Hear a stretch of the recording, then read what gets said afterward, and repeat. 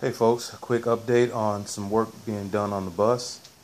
Transaxle work actually. I got the transaxle cradle sprayed with powder. Just did some powder coat spraying on it, and that's going to go in the oven pretty soon.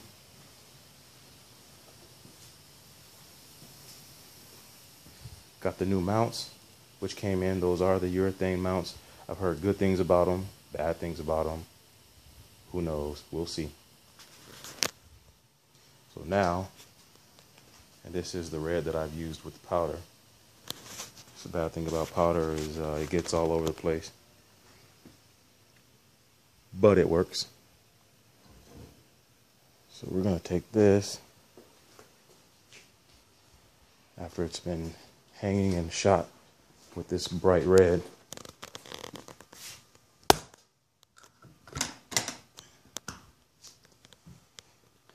And we open the door. Powder coat oven. It's very warm in here.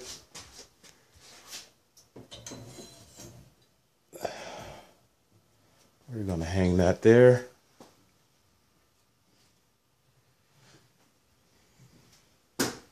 Close the door.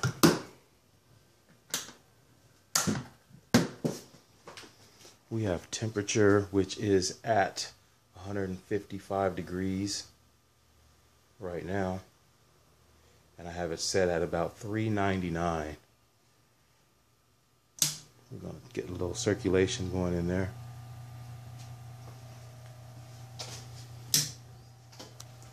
And with this oven, I had it built custom with a sight door, or sight window, I'm sorry. And you can actually take a look inside and see when the part starts to flow out. And then you can start your timer, which is about 20 minutes from that time. And then as soon as the part is cool to touch, it can be used. Now, that cradle actually goes around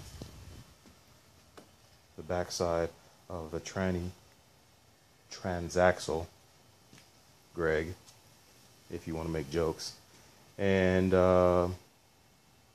I thought I would just do it red just to kind of give it a little sporty look, highlight the colors a little bit, just to make it look a little nicer. Now, I know some guys are purists and OE guys, and they want to have it exactly the way it was. That's fine. I'm very respectful of that, but it's just not my thing. So if that's you, enjoy yourself, but I will do a little upgrade on mine. Usually when I do work on things, next I'm going to go under here and clean out all the caked on oils and things like that. When I do some work on some parts, I usually like to upgrade, paint them, clean them up, make it look a little nicer, look like someone's been under here and done some work within the past 55 years and not just left it alone. So I just like to spruce it up a little bit.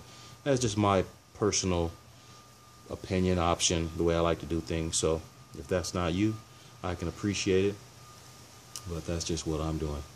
So I'm going to start the timer in a few minutes on the powder, and I'm going to put the urethane mounts, which are here, and we'll see how well these work in the future. And I'll give an update as soon as possible. Thanks again for watching.